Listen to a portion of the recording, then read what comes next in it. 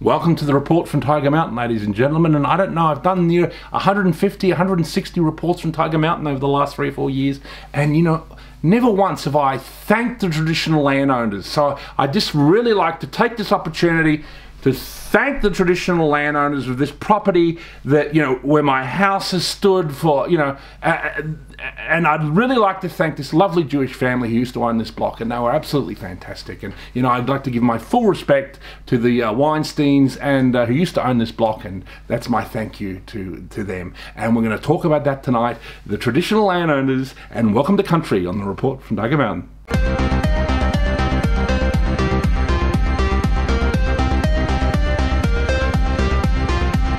Ladies and gentlemen, I mean, obviously, as Tim pointed out in the break just then, I forgot to thank their leaders, the Weinstein leaders in the past, present, and the future. You know, the long line of Weinsteins who used to own land in this area. So, you know, I forgot to thank them, and it's I deeply apologise. So, ladies and gentlemen, this is the joke.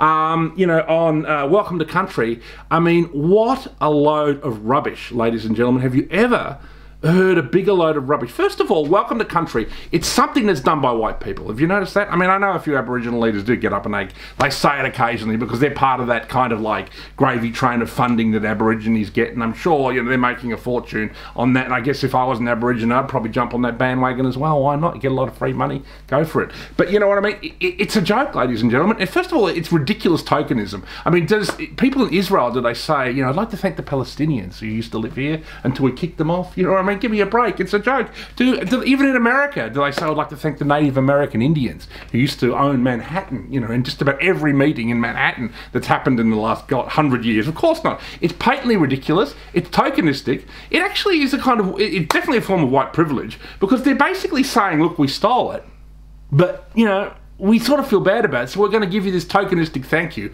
and then we're just going to get on with being incredibly rich, white, upper middle class left-wingers. So it's a load of rubbish. Welcome to Country, you know what I mean? It's just, you know, it's a patently ridiculous form of stupidity, and it's meaningless, you know, and it's just a crazy form of tokenism, you know what I mean? Australia was founded by, as we well know, the First Fleet, and what Australia was before the First Fleet, or, you know, they call it Gondwana land. I mean, I agree that the Aborigines were here before us.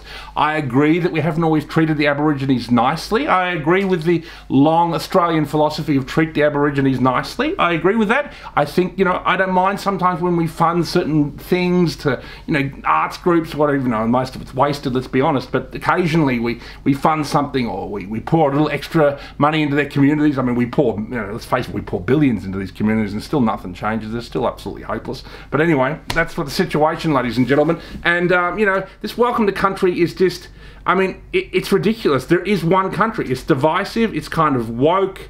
You know, there's one country, and it's Australia, and the Aborigines are part of it like anybody else. Yes, they were here before us, so we can give them a sense of respect. Aboriginal nationalism, I can understand it, because I like all forms of nationalism. I like black nationalism, so I can understand that. I can relate to it. I can walk with Aborigines, you know what I mean? I can feel proud with them, that they have a very specific kind of blood and soil relationship to the land. I get that, and I'm actually quite open to be respectful on that. But all this, you know, I mean, Australia was founded by the First Fleet, and, you know, if they wanted it to change, you know, they needed an army, ladies and gentlemen. You know, they needed a standing army if they wanted to, what's it called, expel the First Fleet. They needed border patrol, and they didn't have that. And, you know, I mean, they always complain about the British taking over here, but really, I mean, imagine if it was the Germans. Imagine if they did expel the British, and then the Germans came here, or the Belgians. Look what the Belgians did in the Congo, mate. That's like a Holocaust that happened there. It was like, you know, you just got to look into the situation with King Leopold II, what he did in the Belgian Congo, ladies and gentlemen. That's pure Heart of Darkness material. So it's absolutely shocking. I think they should be grateful. The Aborigines should be grateful that the British, even though they weren't perfect, let's admit it, but you know, they are a lot better than the Germans and the Belgians, or even the French would have been. Maybe the French would have been okay. I don't know. That's the best they could have hoped for. But they've got a continent the size of the United States. Their basic technological level is in the Stone Age. They haven't invented the wheel, and so they haven't even moved into the Bronze Age, ladies and gentlemen, which is what, 3,000 years ago or something like that. So how can they expect to repel people who've got basically muskets and cannons and a navy and things like this? Obviously they can't. So it's ridiculous. I find all this stuff about Welcome to Country kind of sickening left-wing tokenism. And, you know, even though I respect the Aborigines, and I think if you're honest with them and you just told them this, I think they'd respect that as well. And we could all move together as Australians and have a kind of Australian nationalism, which would include Aboriginal nationalism, ladies and gentlemen, because they are an important part of Australia. I don't admit it. I mean, you know, I do admit it. So, and that's that. That's the report from Tiger Mountain. Thank you.